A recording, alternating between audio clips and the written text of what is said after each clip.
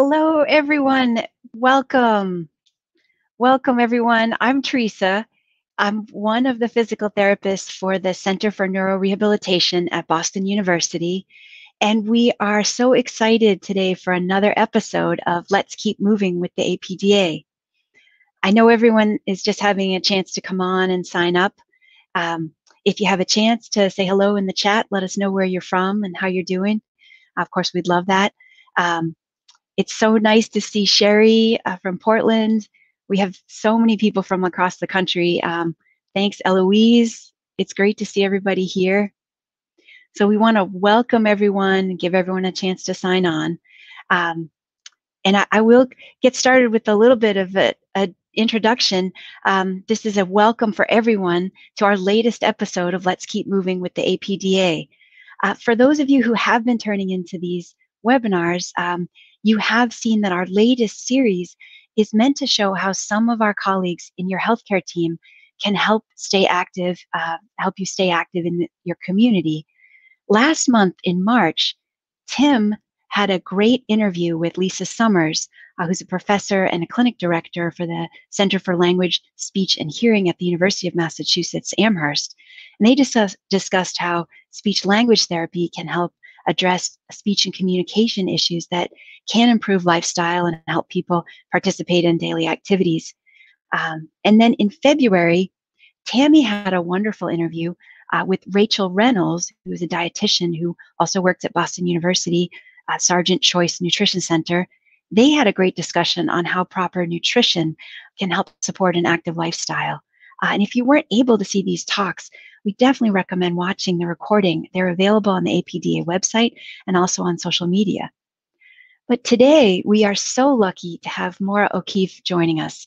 Maura is an occupational therapist at the Spalding Outpatient Center in Medford, Massachusetts, and she's experienced in working with people who have neurological conditions, including Parkinson's disease.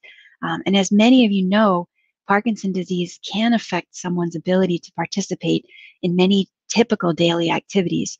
So we're especially thrilled to have Maura here today joining us for this important topic.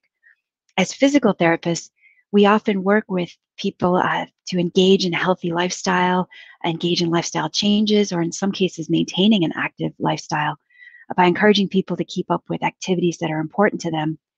But we see how difficult some daily activities can be, and that can lead to people having a less active lifestyle. So today, we're hoping to discuss some of the areas that people often report having difficulty, and more importantly, talk about how occupational therapy may be able to address that and give strategies to help everyone be as active and as healthy as they would like to be. So with that introduction, I'd like to turn things over to Maura. Hi, Teresa. Thank you. And thank you for that very lovely introduction. And thank you to Boston University and the APDA for the invitation to come and speak with you all today. Happy and excited to share with you some ideas about what occupational therapy can do to help those who are living with Parkinson's disease. And I want to begin first by explaining just very briefly for those who may not be familiar with occupational therapy or are hearing about it for the first time today, what it is we do as a profession. So the primary goal with which Teresa alluded to of the occupational therapist is to enable the person to participate in their everyday activities. So looking at my graphic here, you can begin to think about all of the ways that we move through our day and all of the activities that we have to perform. So that may begin with our basic self-care activities like dressing ourselves and bathing ourselves and eating, to moving within our home to perform our housework or to prepare our meals, and then moving beyond our home into our communities to go to work, to socialize with friends, to meet with family, and being able to do all of those things safely and moving efficiently. And that's our goal, to help you to keep doing that. And we want to encourage people to do the things that they need to do, that they want to do, and that they're expected to do. And there are many different ways that we can accomplish this. So sometimes it's helping an individual acquire a new skill in order to maintain their independence with their daily activities. Other times we'll work on remediating skills that may be diminished due to disease or illness or injury. Sometimes we'll modify the way a task is performed, so we'll help you to continue to perform that task independently, but maybe doing it in a slightly different way. And then other ways that we help individuals to maintain their independence is by suggesting modifications for their environment. So perhaps adding a tool or a piece of equipment that helps you to continue to move and be safe while you're performing those daily activities. And so as we begin to think about Parkinson's disease and some of the typical symptoms that we see with PD, we can begin to understand how these symptoms can impact one's performance during their daily activities. So thinking about some of the common symptoms such as bradykinesia, tremor, imbalance, fear of falling, rigidity, and fatigue, we can begin to understand how these symptoms impact the quality of our movements when we're performing our daily activities, such as sipping a cup of coffee or typing at our computer. And the symptoms may impact the efficiency of the movement, or they may compromise the individual's safety when they're performing that movement, or they may even cause pain when that patient is moving to perform their daily activities. And sometimes the unfortunate outcome, which we don't want, is that the individual begins to withdraw from their daily activities, or they begin to compromise one activity for another. So they can do things like their simple self-care, but then they're left with limited energy or limited ability to move through the things maybe that they really want to do, like meeting a friend for a walk in the neighborhood or going out to walk their dog. And so that's where we come in. We really try to prevent the withdrawal from those roles, restricting participation in those activities in order to maintain independence and to really achieve a high level of participation in daily activities, with ultimately the goal of maintaining a really good quality of life. So let me ask you, when is it appropriate for someone to be referred to OT? Mm-hmm. Yeah, so certainly, Teresa, anytime anyone is experiencing some of the symptoms associated with Parkinson's that are beginning to impact their performance of their daily activities, that would be an appropriate time to come to OT. Or if they begin to notice that their safety is compromised, maybe they're continuing to do their daily activities independently, but they're feeling less safe when they're performing them. Certainly that's an appropriate time to come on in and see us. But more and more, we're learning that it's valuable to refer to occupational therapy as well as our other rehab specialties early on to pursue proactive treatment. And traditionally, patients were often referred to us in the later stages of Parkinson's disease when we were really seeing more profound occupational dysfunction. But the evidence is showing us that more and more patients are benefiting early on so that we can be really proactive in that treatment. And so the shift in the delivery model is beginning to happen, which is great. We're starting to see patients more earlier on in the disease where we can really begin to help them retain participation in those goals, that they can continue to move efficiently throughout their day.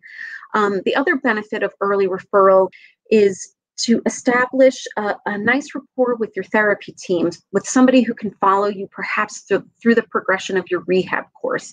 And it also helps your rehab team understand sort of your baseline functional status, which is very beneficial. An important thing to know is that the American Academy of Neurology does have quality indicators that state that your neurologist or your movement disorder specialist should be having this conversation with you on an annual basis, talking about what the possible benefits of rehab could be.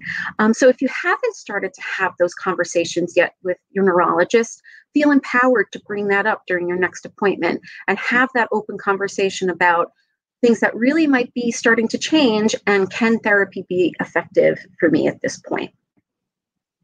The other point that I want to make is when you do finally seek a referral to any of your therapies, think about trying to find a center or a therapist who does have experience working with with individuals with Parkinson's disease. PD really has a very unique set of motor and non-motor symptoms that can impact the quality of your movements when you're performing your daily activities. So having or working with somebody who really understands what those symptoms can be and how those can be impacting you from day to day can be beneficial.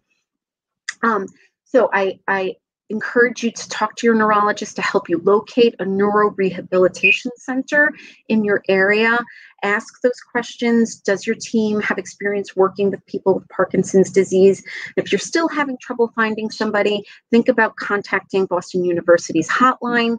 We'll share that information with you at the end of this presentation.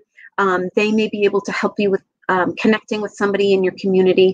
And of course, the APDA Center for Advanced Research, they may be able to connect you with local facilities that can put you in touch with individuals or, therapists who have experience working with individuals with PD. Maura, thank you. That's great.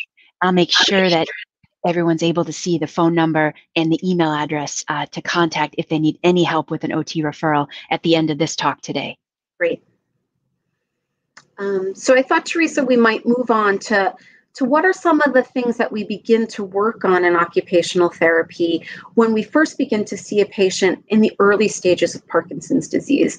As I said earlier, we really think it's beneficial for people to begin the rehab process early. And often in those early stages, a great deal of what we do is focused on patient education and training, and trying to incorporate caregivers, loved ones, family members into that training as much as possible, because we know that improves the carryover into your home, into your community, and it helps you to be consistent with the things that we're training in therapy.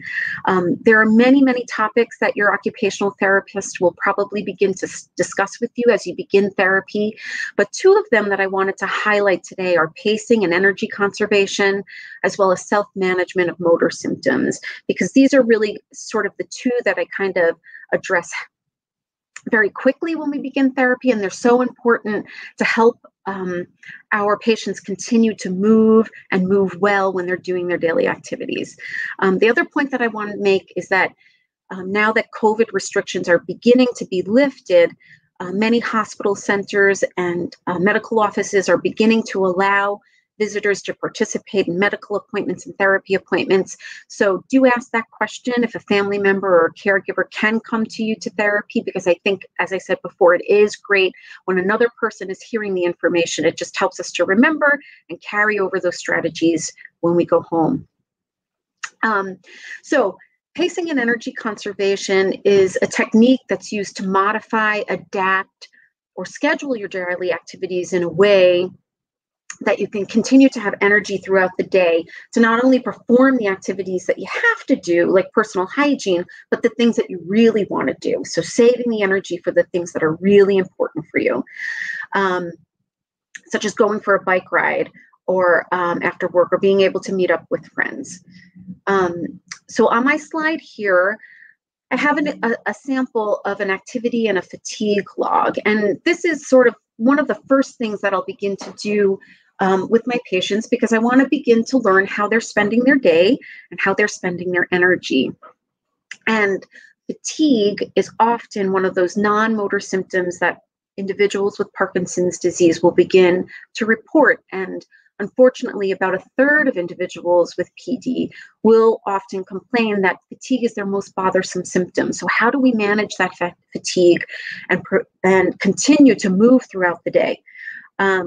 So I always begin with an activity and a fatigue log, and I ask my patients to track their activities throughout the day and do this for a sample of days that are typical for you. So not a week when family's visiting from out of town and you're just exhausted, or not a week when you're on vacation from work, but really during a span of time when you're really kind of doing your normal daily routine. And what you'll do is record your activities, how long it took you to do those activities, and what your fatigue level was on a scale of 0 to 10 after you have completed those activities. And then in addition to that, adding in the times that you took your medications. And once we've collected that data over a few days or a week's time, we begin to look at that data and see if we can identify any patterns or activities that are really provoking in terms of fatigue. Or also we begin to look at, are there times when the quality of the performance of the daily activities relative to the timing of your medication dose is affected. So thinking about, am I taking my medication at the right time so that I can be moving well during the times when I have to be moving the most? And so after we've looked at that information, what do we do? How do we fix this? How do I make sure that I have all of the energy that I need to do everything I need to do? So the very first thing is assessing your values and your goals. What are the things that are really important to you? What are those things that you really want to continue to do independently, and that you really want to move well to do? And then from there, we can begin to think about, how can I modify or maybe simplify this task so that I'm not spending all of my energy on this one task and I can really do everything that I want to do throughout the day.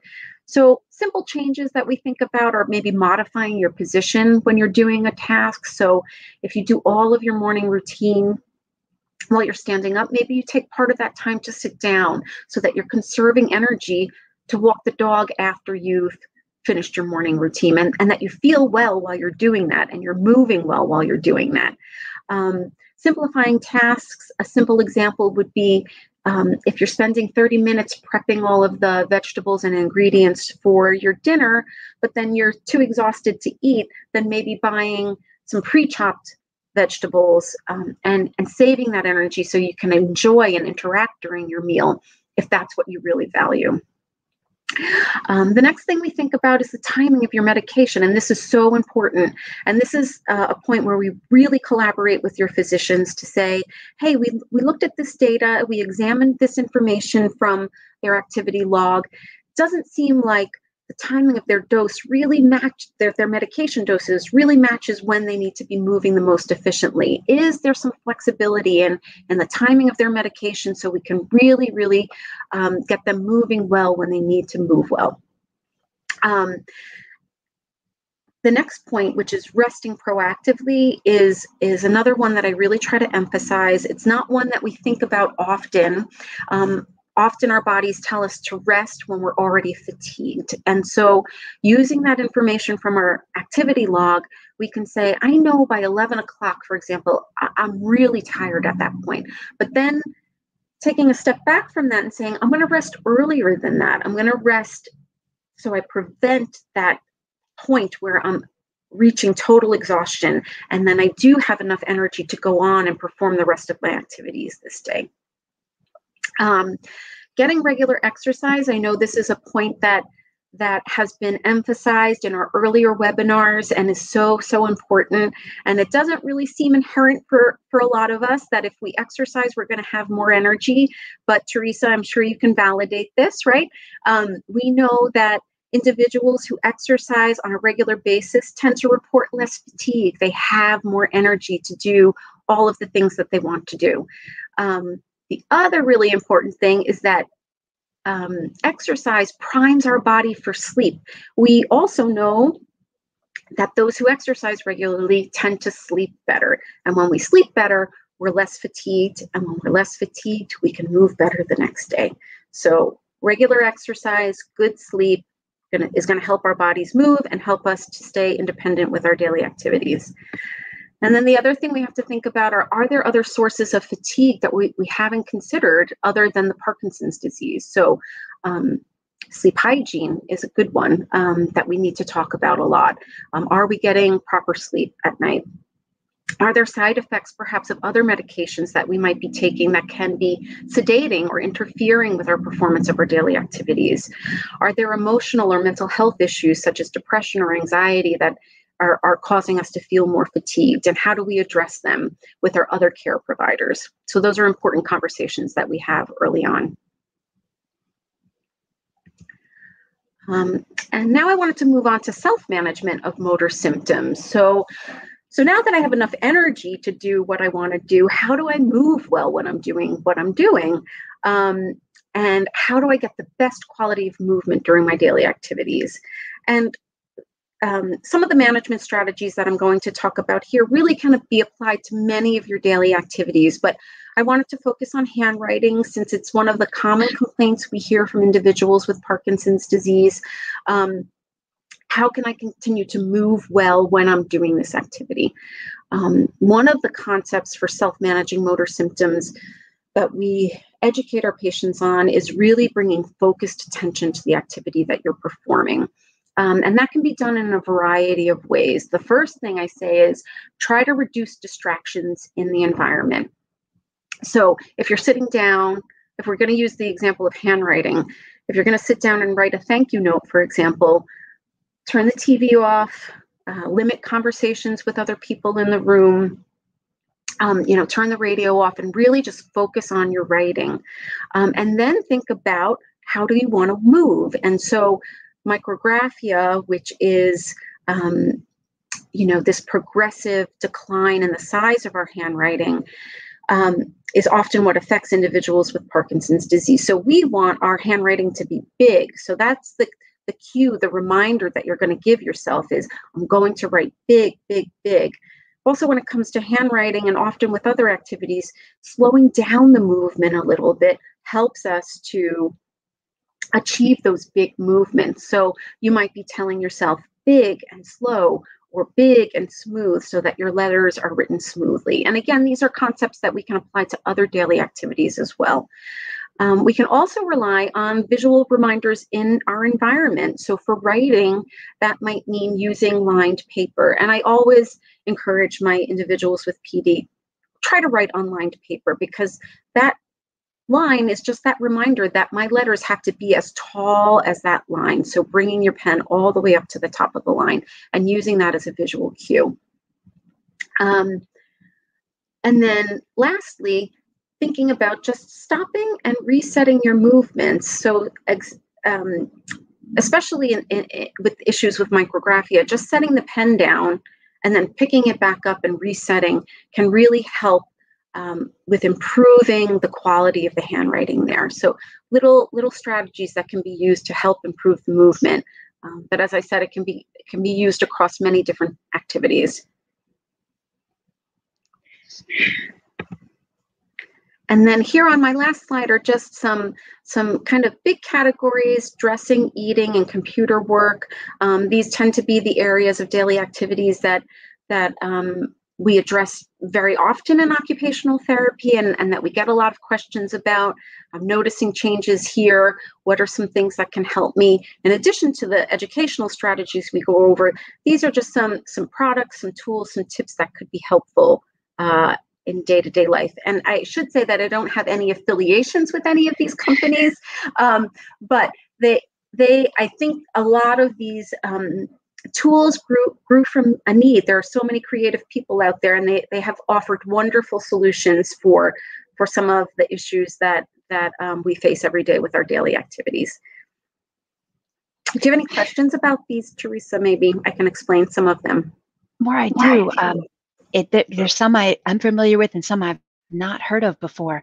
Okay. A little bit curious about the computer work, the Steady Mouse. Yes. Do you have a way to explain that? Or Sure. So Steady Mouse is a software that you can install on your computer. So for those of us who use a mouse when we're using the computer, issues is control of the mouse. So we see the pointer kind of moving all over our screen, and Steady Mouse really stabilizes the pointer. So through the magic of this software, it really dulls the unwanted movements and learns the direction that you want to be moving in. So it's a wonderful software. It helps people to remain engaged with their computer work, along with Dragon Naturally Speaking, which I think more people are familiar with.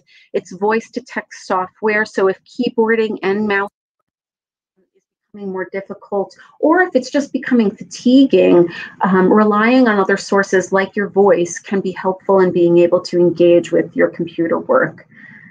I also wanted to just take a minute to talk a little bit about the dressing tools, because there are so many on the market now. Many retailers, I shouldn't say many, but a few retailers are really beginning to target consumers who have different needs. So Zappos, which is an online retailer, has a whole adaptive line of clothing that use things like magnets and Velcro closures for individuals who may have difficulty with coordination. Tommy Hilfiger also has an adaptive line. And there are other devices like magnets, like in Zubits and MagZip, which use magnetic closures to close things like your shoelaces or your zippers. So what I tell people is that if you are having a problem, Google it, because somebody else has had that problem and somebody has probably created a solution for you, which we see here. And there are many of them. This is just a small sample of some tools that I have found to be really, really helpful for our individuals with PD. Maura, this is excellent, and I might have us stay with that slide just for a moment. Sure. Thank you so much for all of this information. And one of the questions that's come into us in the chat is from Stephen, and I'll ask the question, then I might take the physical therapy answer first and pass it to you. Stephen says, what's the difference between an occupational therapist and a physical therapist?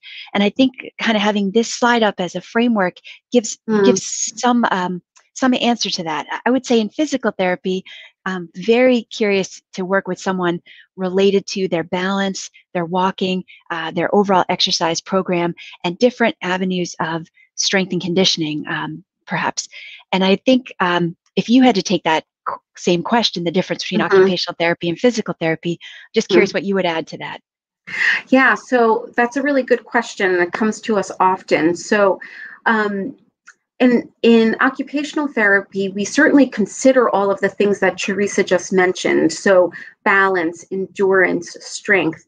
And we think about those areas, and we have to consider them when you're performing your daily activities. So if you have limited strength, then perhaps it may be difficult to stand up in the shower. And so we think about working on perhaps maximizing your strength so you can ultimately stand in the shower, or perhaps we think about how can we modify that activity so that you can maintain your independence with all of your self-care activities, all of your daily activities. So we consider all of the things that you're working on in PT, and then we translate those into daily life. How do we maintain our independence with our daily activities? I hope that makes sense. Absolutely. And then I may have us go to the next slide. This is a question from Alice, and maybe back up just a little bit.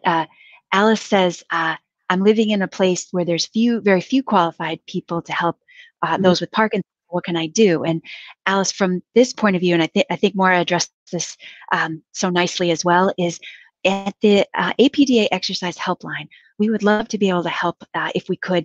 If you have a chance to give us a call or email at rehab@bu.edu, we would certainly love to take a look at what resources we can find in the area where you live. But Maura's point is well made about talking to your movement disorder specialist, neurologist, to see who they might recommend that they know locally. So I think that's another question that's come to us. Maura, there's another question. Maybe we kind of have a joint answer. A question from the audience about how do I know if I need OT and PT or just one of those? And if I were to take a shot at it, I loved your point about I think both are so helpful, and to have an established relationship with the care team early on in the course of someone's Parkinson's disease, I think would be the most ideal situation. So I would, if there was a question about did I need OT or PT, I would say maybe consider both. I agree with you, and it's interesting. I just had a conversation about this with my colleagues here at Spalding, in that we were saying we would love for every patient who has PD to come in with a PT referral, an OT referral, and a speech therapy referral, and together with our patients determine, is this therapy appropriate right now? And if it's not, then we have your evaluation and we have your baseline measures, but at least we've established a relationship. We begin to know each other. And if sometime in the future you feel as though you need that service, you can always come back to us. So I agree with your answer. And I agree with just what you said. I think that would be the ideal situation for the patient, the family, and the care team as well. Yes, absolutely. Yeah. Well, Maura, I want to thank you so much for your time today and this excellent and so needed information. I think this just gives people so many different ways to look at OT and also at just so many resources. So I Thank you, want to thank Teresa. you so, so much. And I It was also my want pleasure. to let everyone know that this talk today will be archived and recorded. So if you didn't have a chance to watch the whole thing, or you know of someone else that might enjoy it, this will be saved for us. And then the last thing today, I'd just like to let everyone know we have another seminar coming up in May. And this will involve Tammy from our office here at BU. And she'll be speaking with Diana and also Sarah, who are a dance instructor and also an exercise physiologist, to give other perspectives on different members of a care team to help people with Parkinson's stay active and keep moving. So I want to thank everyone so much for their time and kind attention today. Especially thank you to Maura O'Keeffe, occupational therapist, who's just given us so much information today. Thank you so much, and we'll really look forward to seeing you next month in May.